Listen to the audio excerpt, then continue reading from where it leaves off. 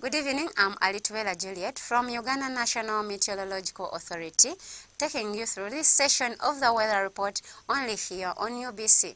The wet season is still on, and by 9 a.m. this morning, we received the rainfall report from Tororo showing 20.8 millimeters, Masaka 18.4 millimeters, and for Gulu 13.3 millimeters. When we take a look at the satellite image taken over Uganda early this morning, cloudy conditions have been experienced in different parts of the country, and along the lake, thunder showers have been experienced. In the afternoon, thunder showers have been experienced over the northeastern region, and the rest of the country, sunny intervals have been experienced. This is because of the high pressure center over the Atlantic Ocean and that over the Indian Ocean, which are relatively strong, pushing the rain belt northwards, covering our country, leading to the wet conditions.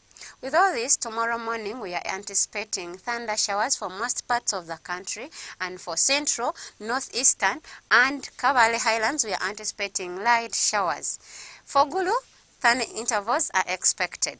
In the afternoon, we are expecting light showers in most parts of the country, with a maximum temperature of 30 degrees centigrade. For Karamoja region, Central and Kampala, we are anticipating a maximum temperature of 28 degrees centigrade, and for southwestern Uganda, 26 degrees centigrade. If you intend to travel to any of the world cities, we are expecting thunder showers for Lagos, Addis Ababa, and Nairobi at a maximum temperature of 23 degrees for Nairobi. Dubai, New Delhi, and Cairo, we are expecting sunny conditions with a maximum temperature of 42 degrees centigrade for New Delhi. London is expected to have sunny intervals with a maximum temperature of 11 degrees centigrade. The rainy season is still on, and as Uganda National Meteorological Authority, we advise you people to stop dumping wastes over the water trenches to avoid flash floods which are already happening in different parts of the country.